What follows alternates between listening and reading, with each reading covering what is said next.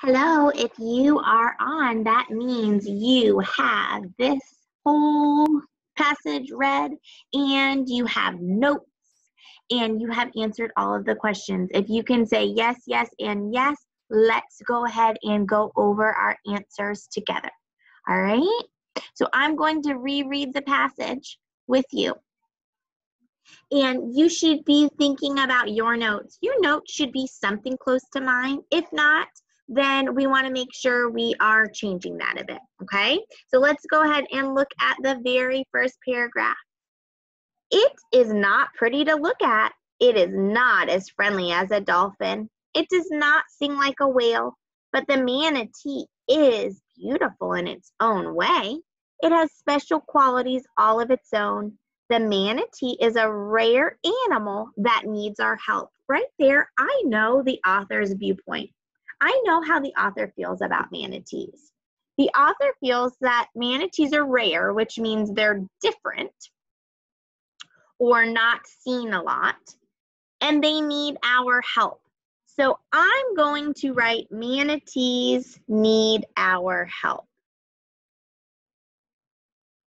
And remember, you can make it so that it's shorter. Manatees equal need help. Okay? Paragraph 2.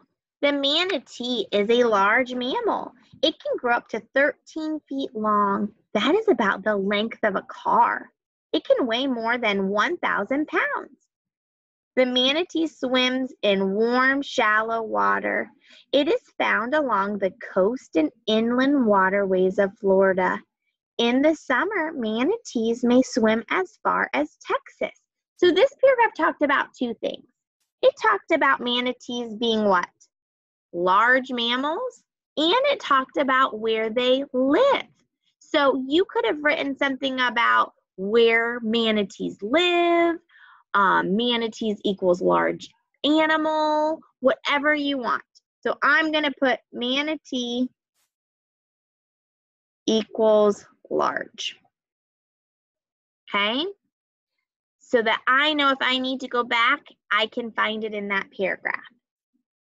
Even though the manatee is huge, it is one of the most graceful swimmers. It glides through the water. The manatee uses its powerful tail to propel it. It steers with its fins. Even though its size is commanding, the manatee is a gentle animal. It munches on seagrasses and other water plants. Its size and peaceful nature give it the nickname sea cow. Okay? Again, there's a couple different little categories in there that you could have written about. You could have written about how it swims. I think that's what I'm going to put. You could have also written about what it eats.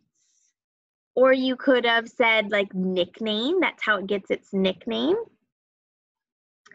Paragraph 4, the manatee has a wrinkled gray body. It may look hairless, but like all mammals, it does have hair.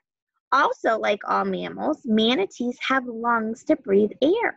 The manatee will come to the surface of the water to breathe.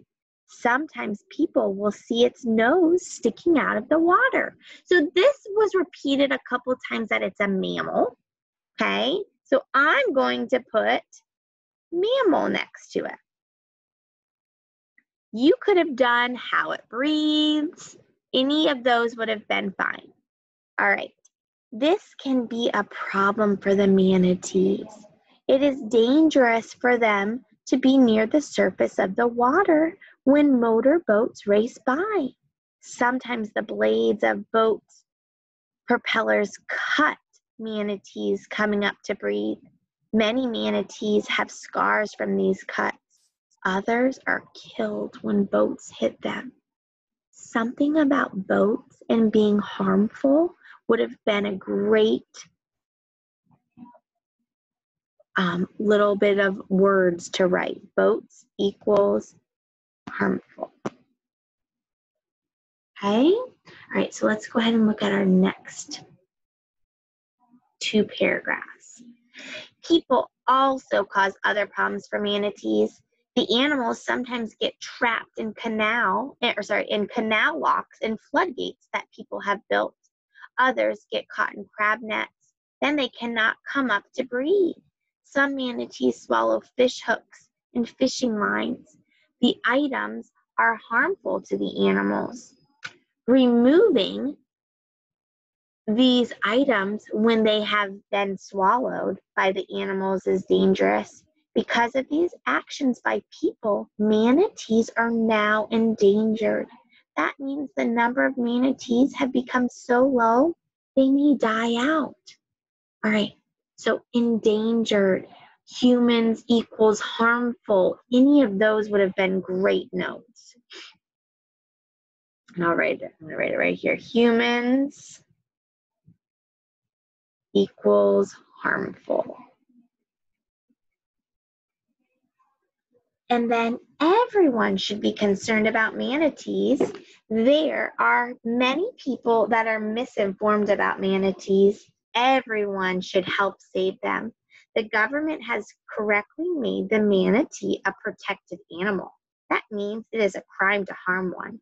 Boaters must not be so careless. They should follow speed limits for boats where manatees live. People should learn more about this amazing creature and how to protect it. Then this gentle giant will continue to live on without those threats. This paragraph, again, we are seeing, you should notice a little bit of a pattern here. The ending paragraph always seems to restate the author's what? Their viewpoint, right? So this author is pretty much just saying that we all need to take care of manatees, right? So if you had something like that, or follow the laws, something about this paragraph being that the manatee is important and that we need to take care of it, I would say you are right on. So maybe protect manatees. Okay, so now that we have our notes, this will be easier if we need to go back to find the answer. So let's go ahead and look at our questions.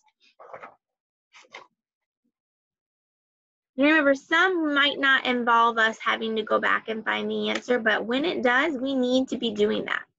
All right, read this sentence from the article. The manatee uses its powerful tail to propel it. What does powerful mean as used in this sentence? All right, well, powerful, we know powerful has a what? Suffix, full of power. So if something is full of power, does it have great need? No. Does it have great strength? Yes. Great courage? Probably not. Great understanding? No. So you should have some lines crossed off. That shows me that you were going back and eliminating silly choices or choices that you knew were not correct. Read these sentences from the article. These items are harmful to the animals. Removing these items when they have been swallowed by the animals is dangerous. The prefix re means again or back. Which answer choice uses re in the same way as removing? So I taught you that strategy. If you get rid of re, we have the root word moving. So I would love to see this on your paper. If you get rid of re, is in a word, a root word? No. If you get rid of re, is Eddie a word? No. If you get rid of re, is turn a word? Yeah. Let's check the last one. If you get rid of re, is patile a word? No. You should have picked C. Hopefully you are doing that. All right, number 16. This is the one I really wanted you to pay attention to. What text evidence does not support the author's view that manatees are in danger? It munches on seagrass and other water plants. Does that talk about it being in danger? Some manatees swallow fish hooks and fishing lines. Or actually, you know what? This does prove that it's in danger because remember, it comes up to the water to eat that stuff. And we're doing not. So you should have crossed that off. Fish hooks, that shows they're in danger.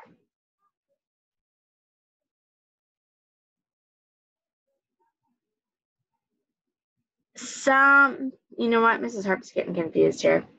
Sorry. Let me look at the question again.